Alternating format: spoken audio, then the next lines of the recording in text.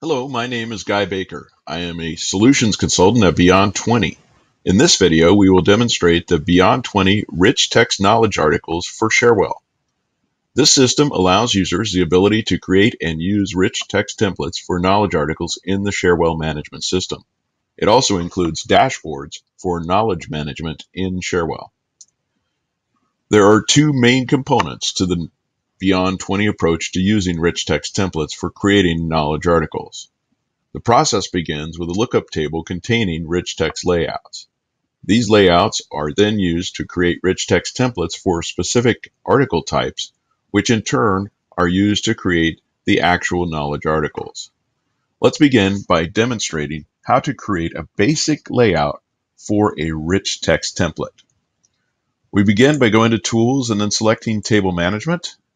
And then we select our KA template layout. And then we'll simply click on the New button to create a new layout. Next, we want to give our layout a description. We'll just call this one Beyond 20 Basic Layout. And we could be more specific than that if we wanted. We could also say that it's going to have 3 rows and 1 column.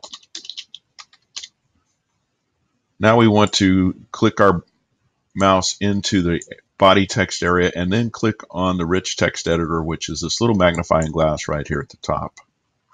That will then open up our rich text editor, which looks very similar to the Microsoft Word or other text editors that you have seen that use rich text.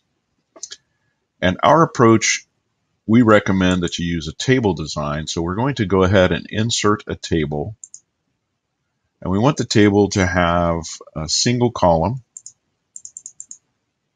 and 3 rows. So we'll click on that.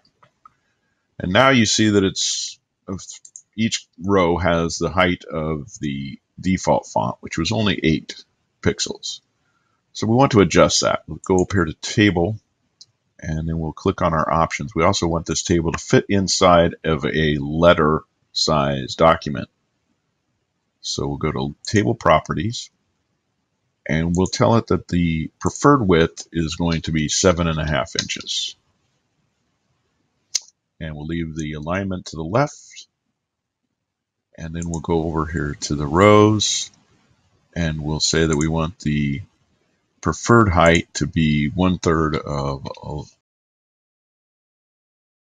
3.33. Okay, so, and then we want the columns to also be 7.5 inches. And the cells to be 7.5 inches.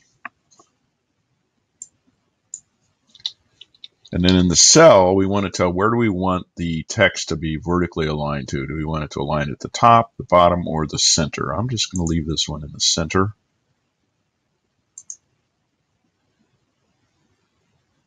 And we'll leave our margins alone, but this we could, if we uncheck this, we could put specific margins on each one. We also want our text to wrap or fit the text. So if you select wrap, it'll just create a new line when it hits the edge of the cell. If you hit fit text, it will decrease the font. We'll leave that at wrap text. And so now we have our first cell is set correctly the way we want it. Let's go ahead and do the same for the second cell. By the way, the table properties is a little misleading because it's actually the cell properties if you have the cursor entered in a specific cell.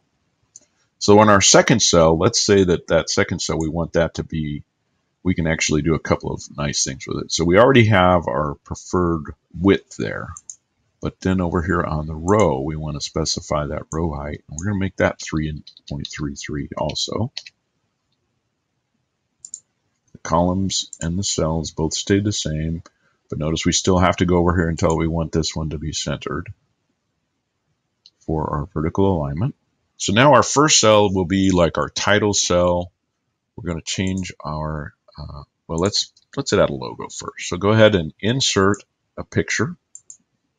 Now, when you insert pictures, you don't want the actual dimensions of the picture to be larger than the table. Otherwise, it will expand that table out to fit the picture. So what I've done here is I've already created an image that's the right size. And so it's perfectly aligned in there.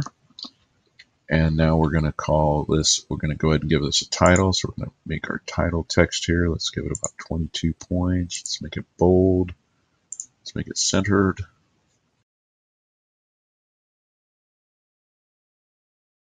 So that's all we do there for our layout. And then down here, let's go ahead and make that one our footer. So we'll just go up here to our table, and instead of making that 3 inches, let's just make that 1 inch on our table properties. So we'll specify the height as 1 inch. Okay. Now we're ready to save this. So we'll click OK, and we'll click Save. And next we'll be ready to use this layout to create a knowledge article template.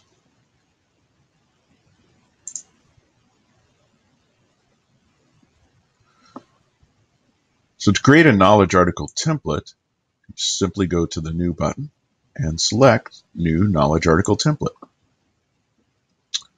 And then we're going to give this one a name. So we're going to call this the Beyond 20 FAQ template. And then we'll go over here and we'll select our layout. We're going to use our basic layout we created earlier. And then we're going to select the article type that this one will apply to. So it's an FAQ.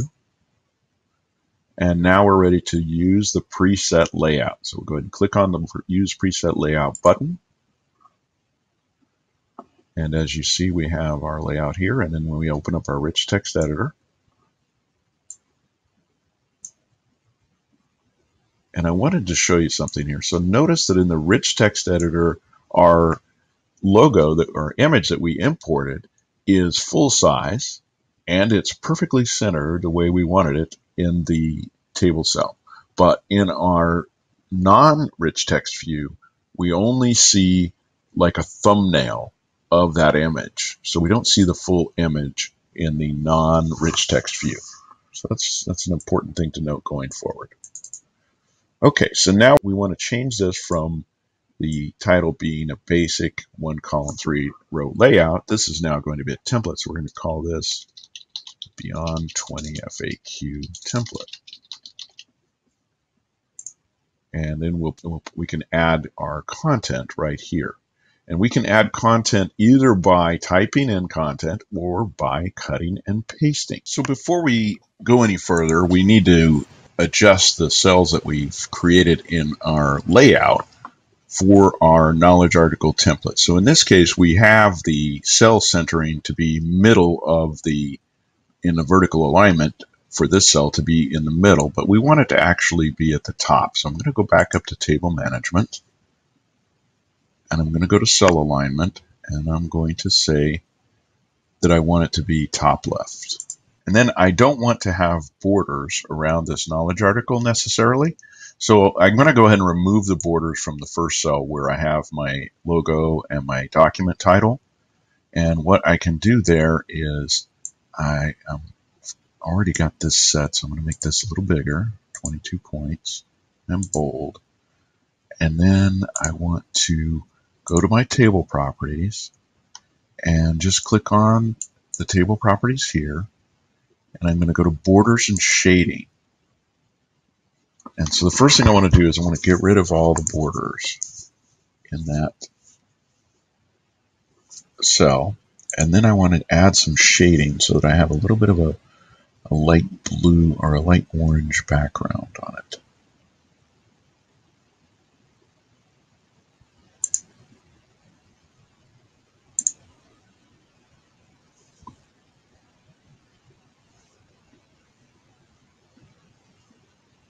It's actually a little bit too dark of an orange there, but not too far off.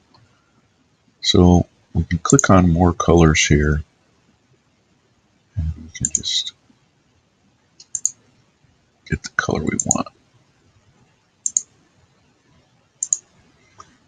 Okay, and now we want this to be down one. There we go. So we have a little bit of space. So now we've set that portion of our document the way we like it. Now the next piece will be to add content. Now in adding content, we can either cut and paste if we've already have some set up, and I actually do. So I'm going to go ahead and copy and paste some of the content that I have in here. Let's say that down below here in our footer, we want to add some specific stuff into the footer. We can go ahead and just type that directly in.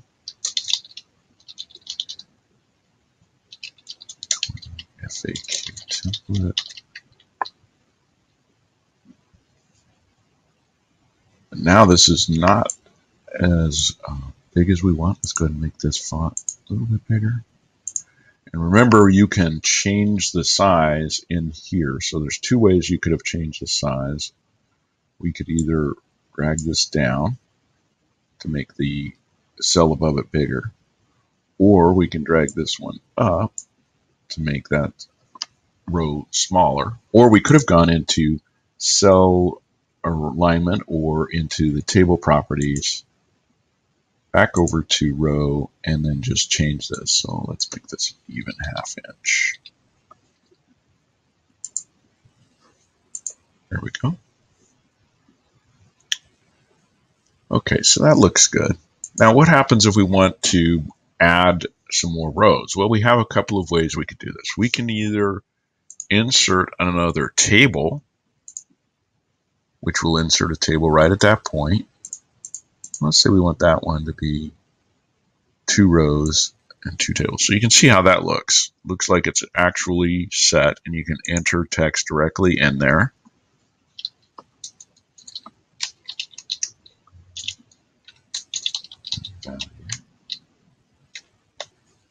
Or another way to do this is to go here and then click on table and insert a row.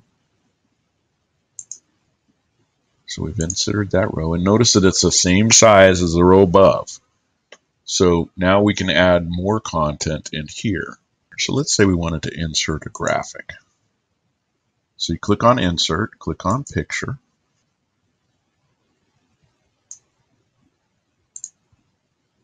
And we'll just enter our graphic right there. And now we want that graphic to be in the center. So we'll go right back up here to cell alignment, and we'll say we want it. Okay, so we're now ready to save this. We'll go ahead and click OK. Again, you'll see that the images may or may not appear as full size. That will depend on the actual size of the image. So when the image is rather large, it will be reduced to a thumbnail in the non-view here. But we're ready to go ahead and save this. So click on Save. And now we're ready to use that template to create a knowledge article. So once we've prepared the knowledge article template, we're ready to create a knowledge article using that template by article type. Simply click on New and then New Knowledge Article. And we select the article type as being FAQ because that was the article type we selected for the knowledge article template we created. And because there's more than one template for that knowledge article type, we have to go up here and select the one that we want.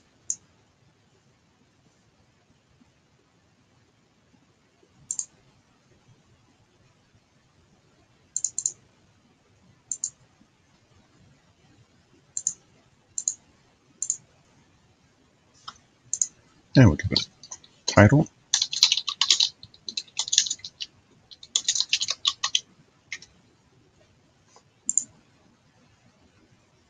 Once we have all of our required information filled out, we go ahead and click on Article. This will grab the template and insert it into our text, our rich text area of the knowledge article record. To edit it, we simply click on the plus sign that will open up our rich text editor. And now we can go in and change the text that we want. So in this case, we're just going to change the word template to demo. We want to make sure that that is a little bit bigger. So make that 24 points. And let's make it bold. I like the way it's aligned. We'll leave that alone. And then you would simply go down and replace any of the text that you wanted in your knowledge article.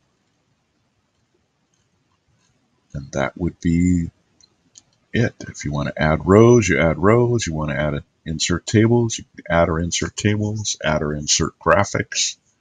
You can add links. And just let me show you a simple way to add a link. So right here, we want to insert a hyperlink. And we'll call this Beyond 20 home. And put our address in there.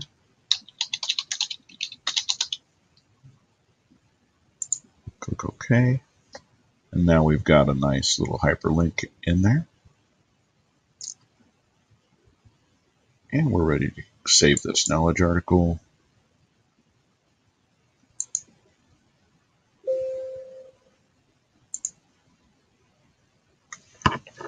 So if you would like more information about how to utilize the Beyond 20 rich text templates for Cherwell Knowledge Management System, please contact us by going to our website, www.beyond20.com, or send us an email at info@beyond20.com. My name is Guy Baker. I hope you've enjoyed this video, and please subscribe to our YouTube channel for more information on how to use Cherwell in this Cherwellian world in which we live.